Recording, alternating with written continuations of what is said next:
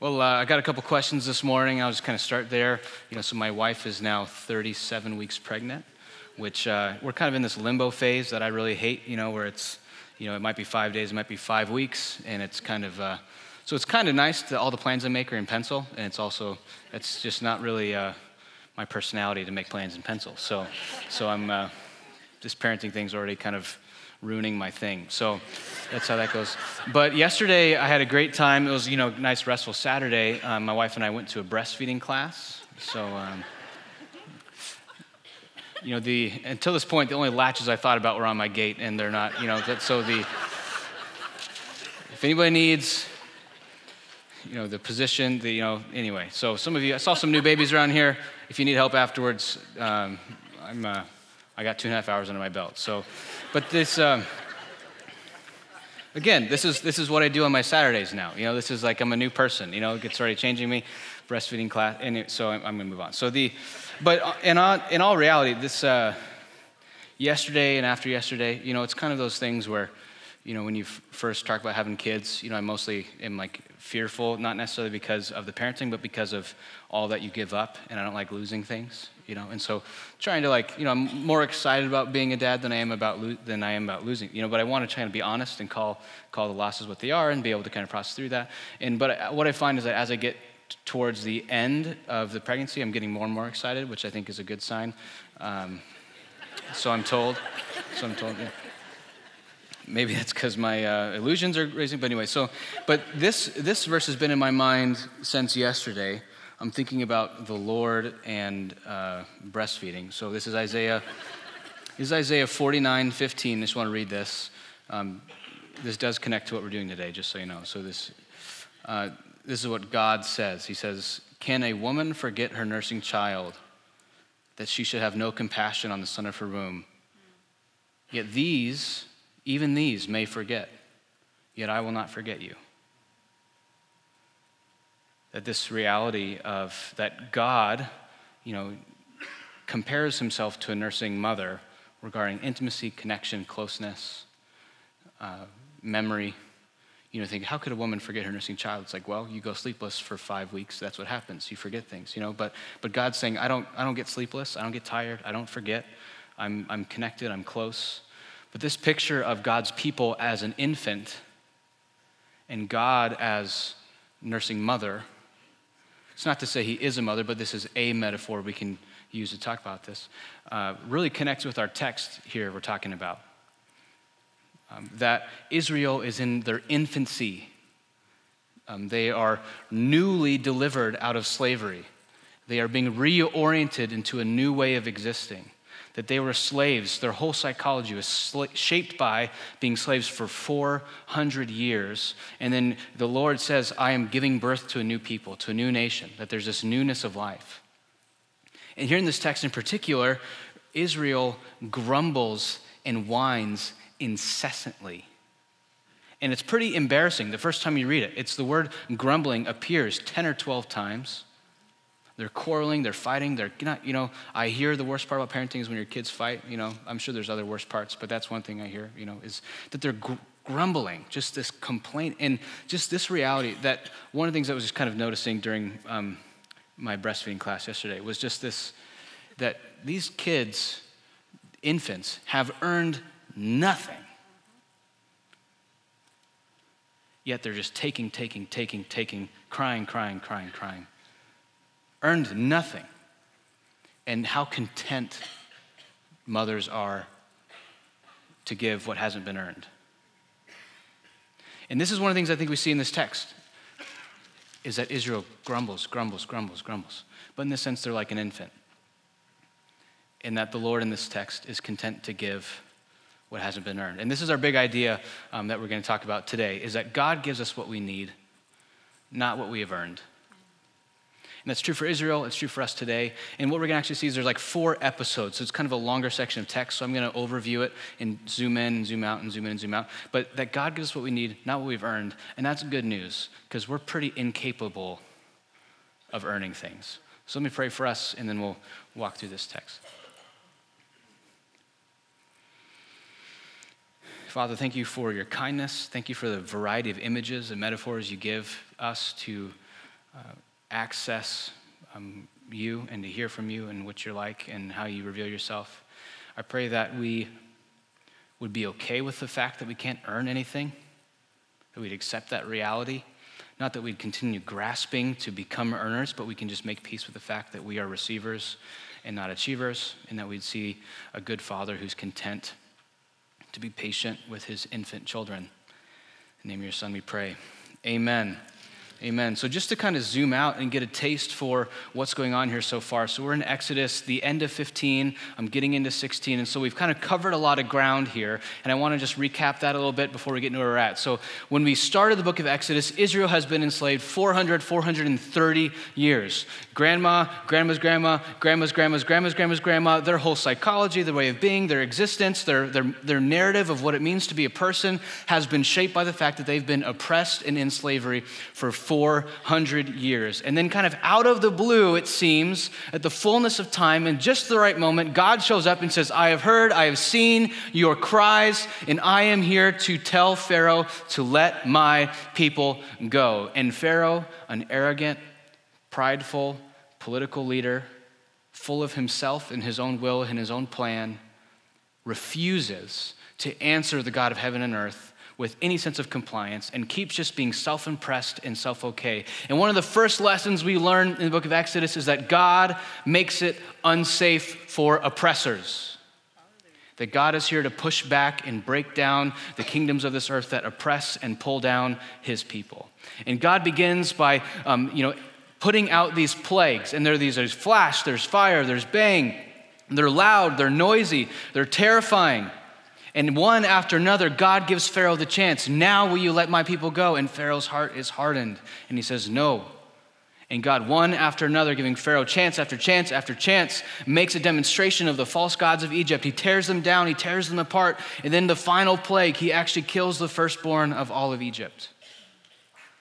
And finally, Pharaoh relents just for a moment. And it's almost like where it seems like maybe Pharaoh's going to get it. Maybe Pharaoh's going to go, I'm not the real God.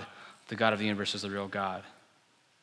And he says, fine, Israel, leave. And Israel, 2 million people strong, go marching out of Egypt.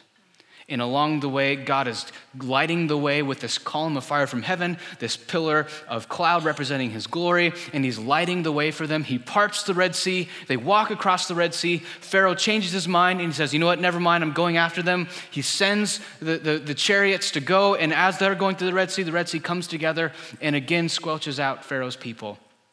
And Israel walks across dry land. First time in 430 years, they're in freedom.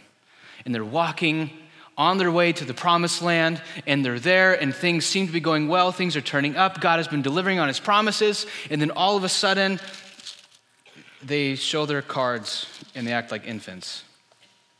This is chapter 15, verse 22. Then Moses made Israel set out from the Red Sea, and they went into the wilderness at Shur. They went 3 days in the wilderness and found no water. Then they came to Marah. They could not drink the water of Marah because it was bitter. Therefore it was named Marah. And the people grumbled against Moses, saying, what shall we drink? They whine, they complain.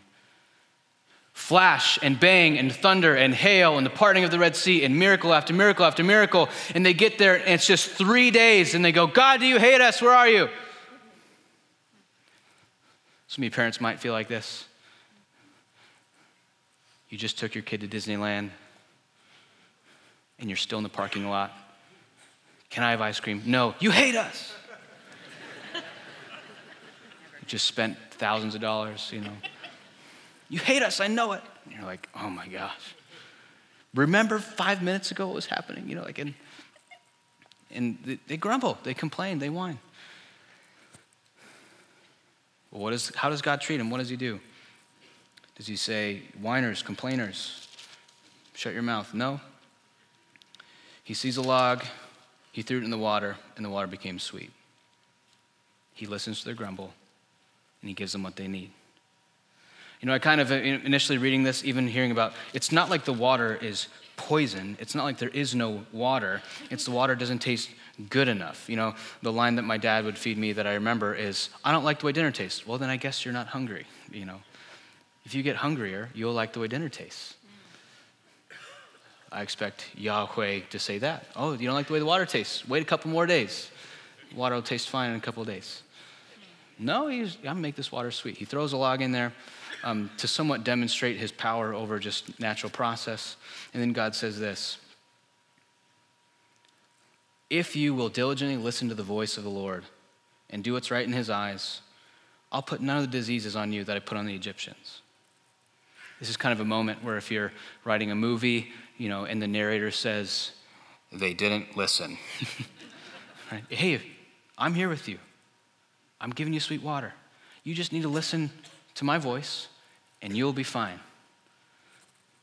You don't have to have read Exodus before to know that they don't listen, that things go bad. And part of, even if you look at this from the eyes of a Christian, we know that this if, will there be a listener?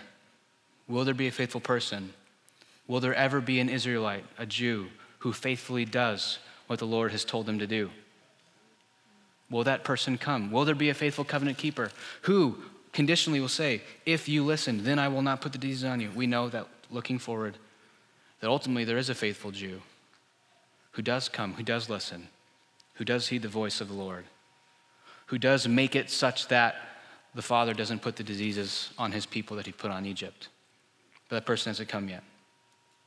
So when we think about this infancy, this grumbling, I just want to make the point as we look at this water in the log phase that God hears grumbling, and immediately in this situation, he answers them. He provides what they need, not what they've earned. They have still to this point earned nothing.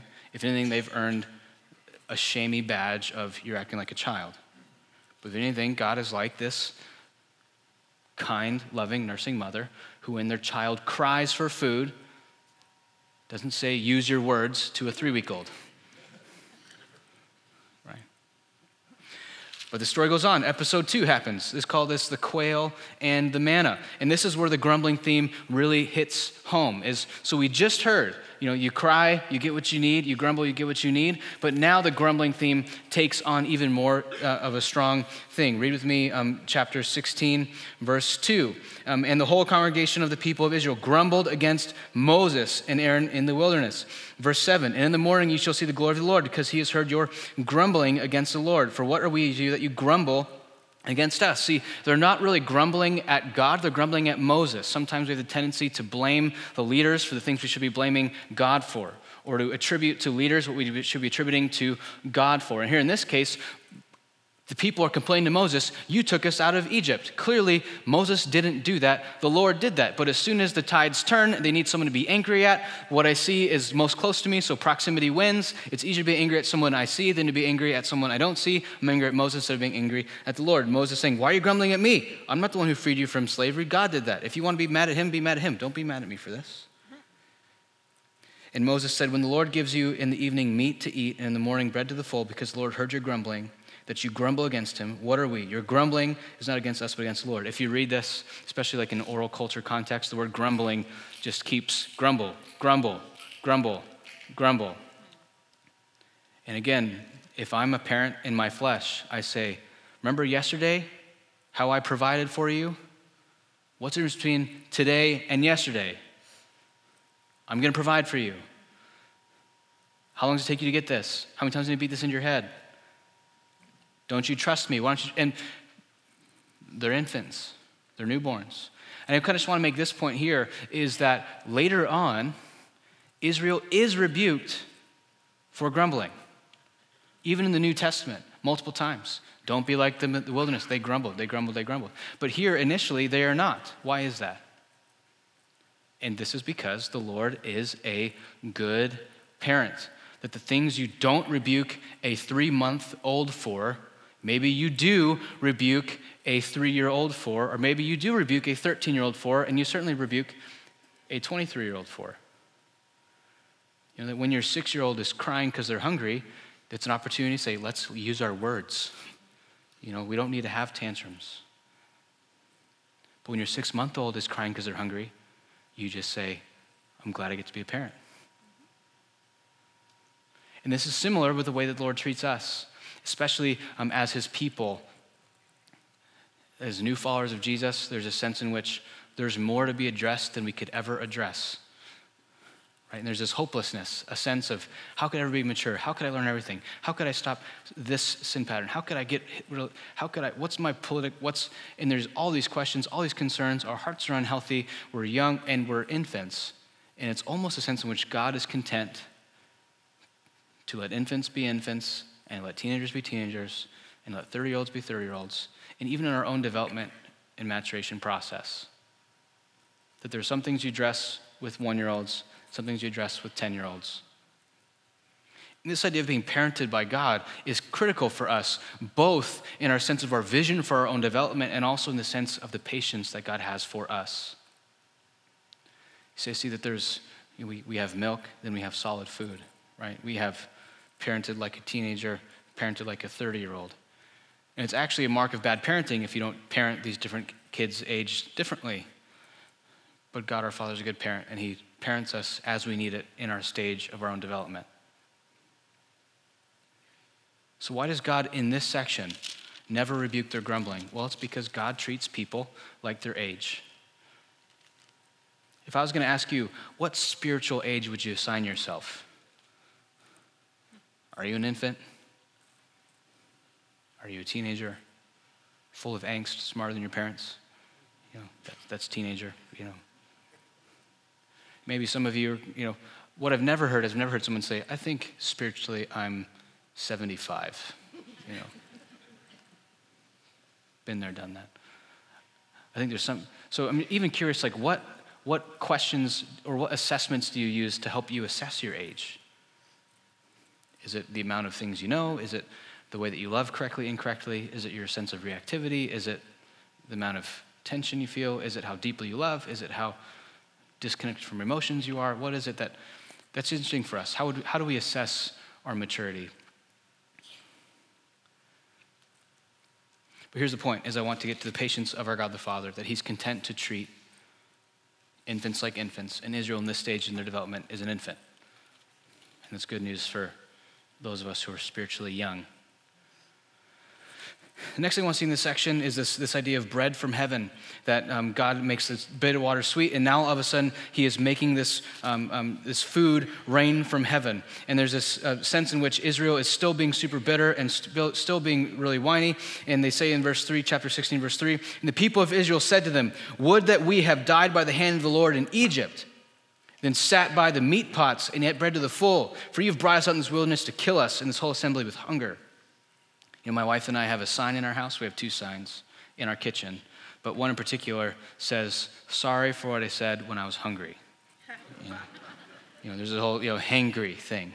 That when our physical needs aren't being met, we tend to be snippy and impolite and unkind and inconsiderate. And so many degrees, I want to kind of be annoyed at Israel and say like, man, they're like infants. On the other hand, I feel really empathetic with Israel that, you skip dinner and then have a hard conversation with the maker of heaven and earth. It's unpleasant. And there's some degree in which they're being all, and this hangry thing is going on. And some of you, hangry is not an excuse for sin, but it might help empathize with the people who are sinning against you.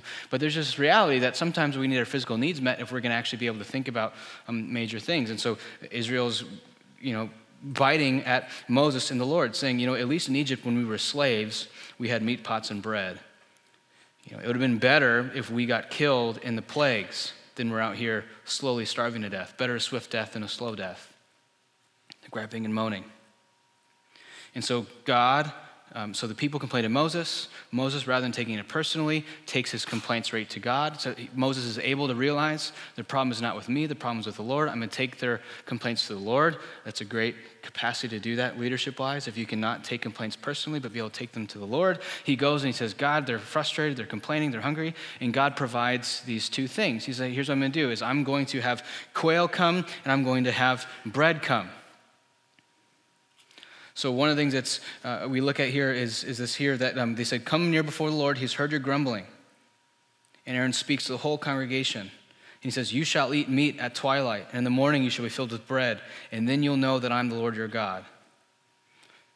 They have earned nothing, and God is still giving them what they need, despite their immaturity and despite their youthfulness.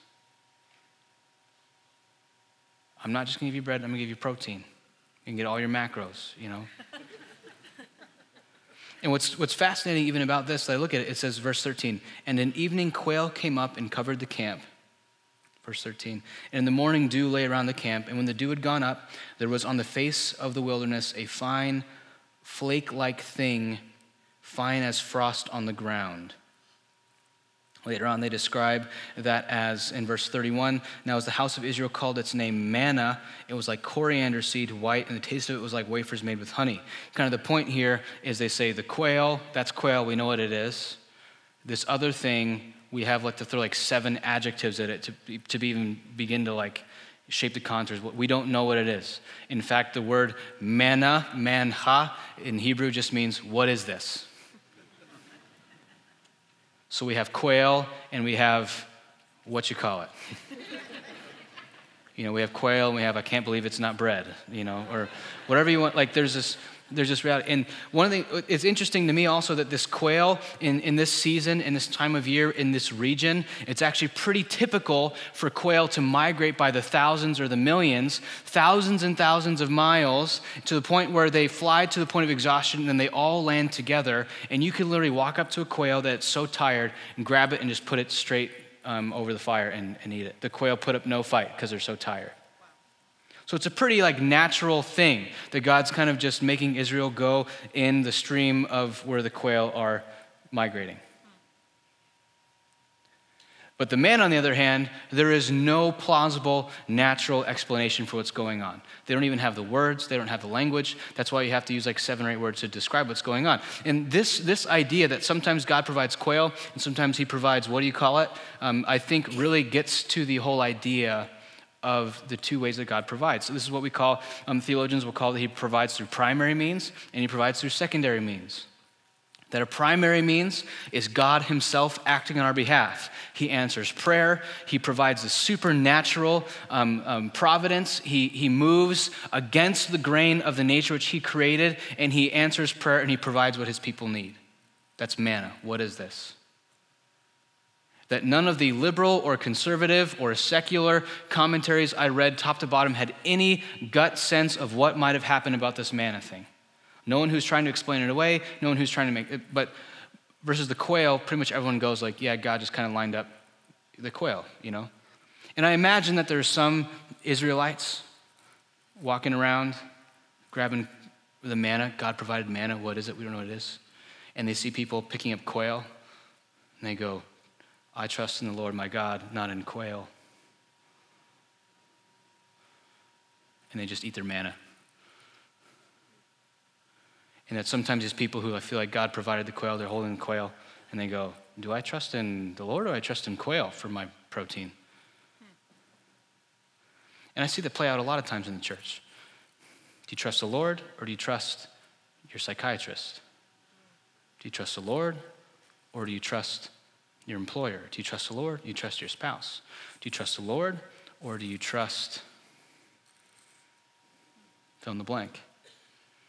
And these kind of super spiritual Christians, you can call them that, want to draw skepticism to God providing through secondary means. Most of the time when God provides money, it's because he provided a job.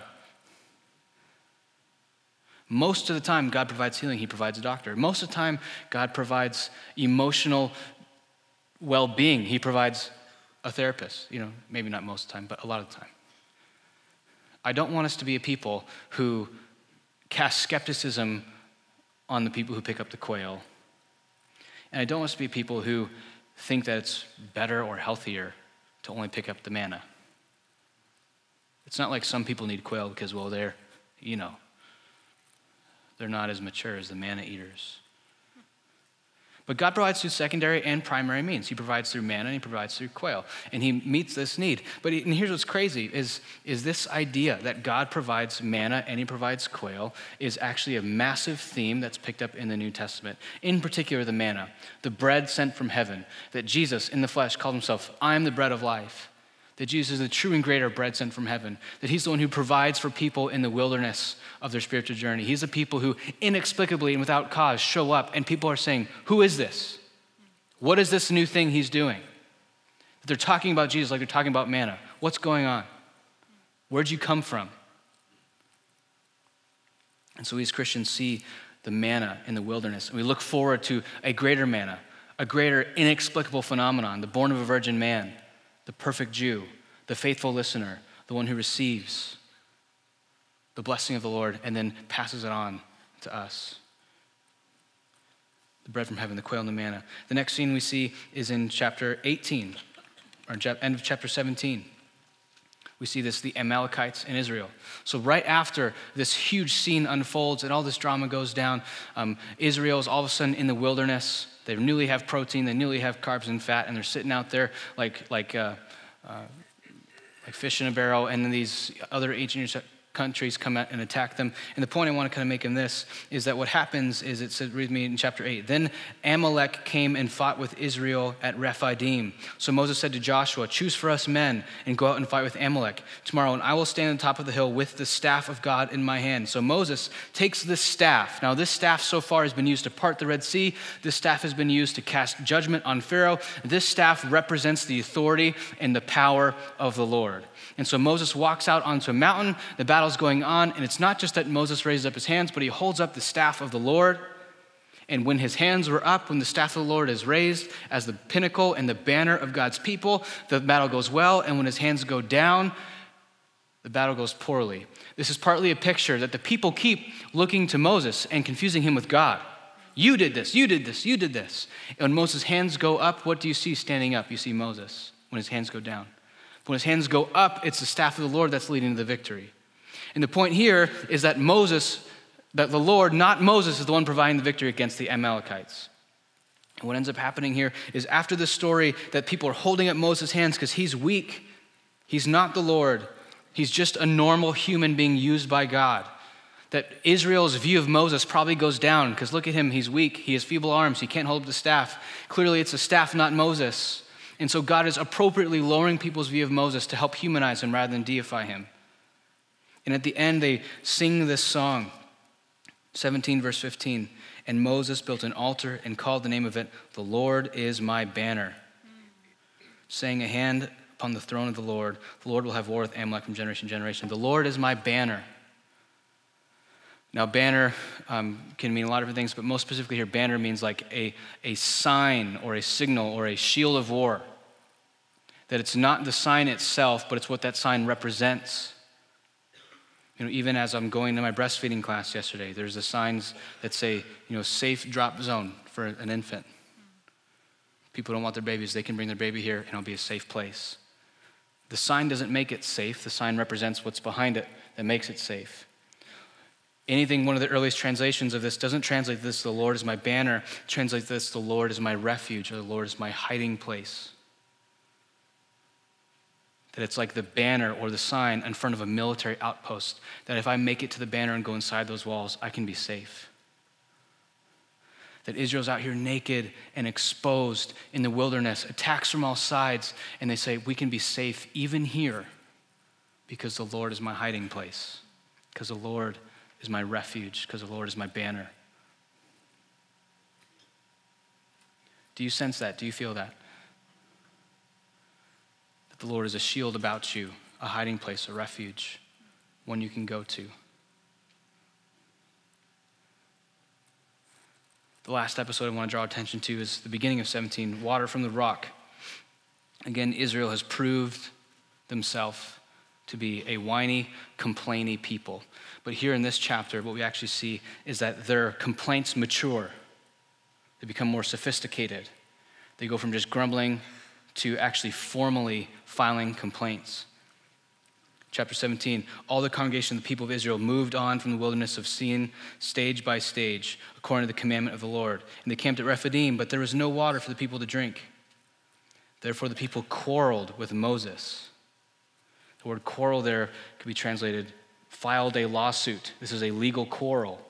This is not just bickering, it is formal litigation. They said, Moses, give us water to drink. And Moses said, why are you suing me? Why do you quarrel with me? Why do you test the Lord? Remember the last 2 chapters? You're thirsty, you get taken care of. You're hungry, you get taken care of. We're still serving that same God. God has not changed. Why are you suing me? people thirsted for water and they grumbled against Moses. Why'd you bring us out of Egypt? Again, they keep confusing Moses for the Lord. So Moses cried to the Lord, what shall I do to this people? They're almost ready to stone me. We tend to think of stoning as like mob violence, like they just get all riled up and out of control. But stoning was actually formal execution by trial, by committee.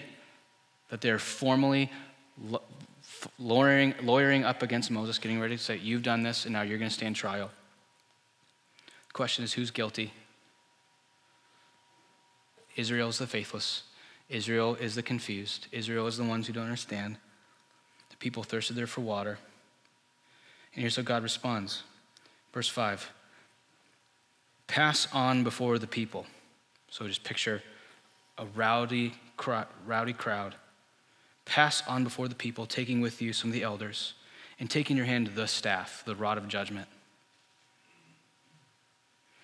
So essentially, you're going to make a spectacle of this. This is going to be a scene that's going to unfold, that there's this dramatic moment about to happen. Make sure all the people see you. Make sure the elders are going to be the jury, the ones who decide who's guilty. Pass before the people. Take your staff which you struck the Nile and go. 17 verse 6. And behold, I will stand before you on the rock at Horeb. So Yahweh, God, is saying, you guys want a trial? We'll have a trial. But Moses isn't on trial. God is putting himself on trial. I'll stand on the rock. In the rock you shall strike. And water will come out of it, and the people will drink. Just notice the irony here, that Israel are the faithless, infantile sinners seeking to put God/Moses on trial. God could have very easily said, you know what? You're mixing the metaphor here. I'm the Lord, the judge. You are the people who are on trial. He could have just corrected and said, guess what? You're on trial now, and guess what? You're guilty. You're done. Remember I said we're not going to put those things of Egypt on you if you listen? All right, we learned. You don't listen. Judgment on people of Israel. You are not better than Egypt.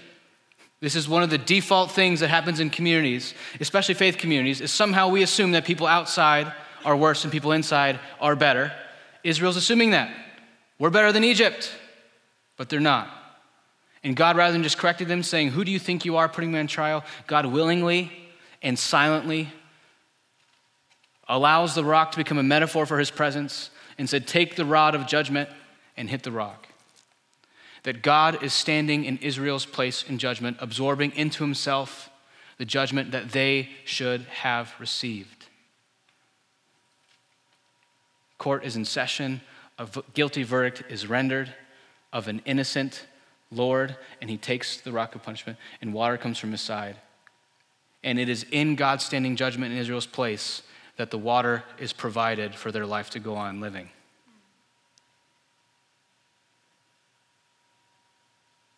Not only is God a good parent who's patient with his infants, but he's a judge who's willing to put himself on trial to save those who should be on trial.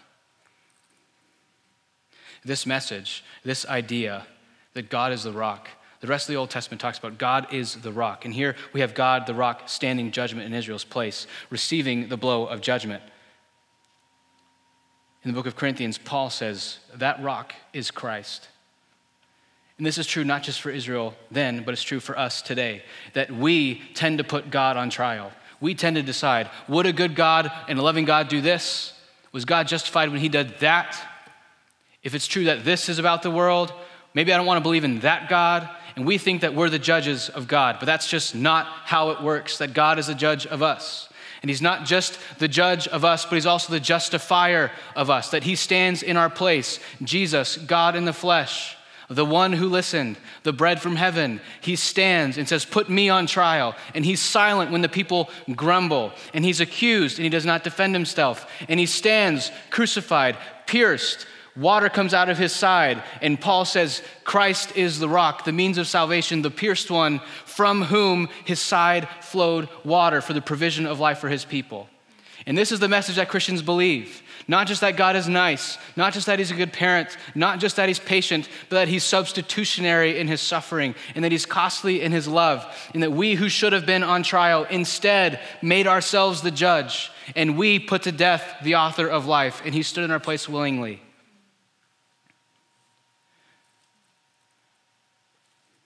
He's the rock of ages, pierced for us, and we can hide ourselves in him. He's the safe one. He's the one who loves us like a mother. He's the source of our security. He's patient with us when we're young, and he's in process with us as we develop. Do you trust in that God or in something else? Let me pray.